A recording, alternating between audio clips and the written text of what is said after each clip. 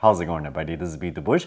These are the Magtame's magnetic USB cables. If you pull it apart and put it back together, it easily sticks back together very neatly. It comes in any permutation you'll ever want. On one end, it can be USB-A, USB-C. On the other end, it can either be Lightning or USB-C. Comes in black, silver, blue. I've seen other cables with specific points of magnetism along the cable, so it can only lock in one particular way. This one, you can just slide it open and you can lock it in at any diameter that you want. The cable is slightly flat.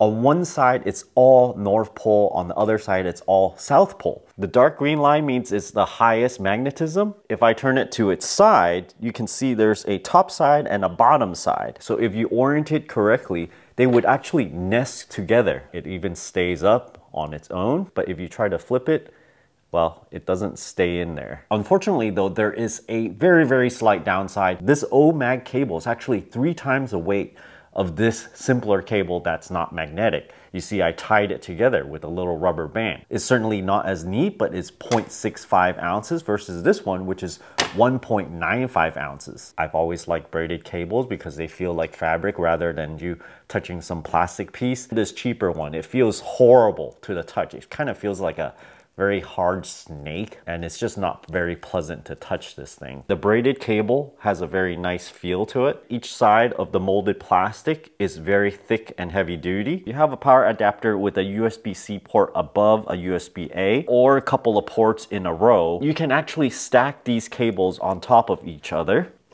and the cable would naturally stick together, North Pole to South Pole, making it very neat and turning it into one single cable. I have wound it tightly instead of one much smaller than another, and it just stays together like magic. Pull it apart.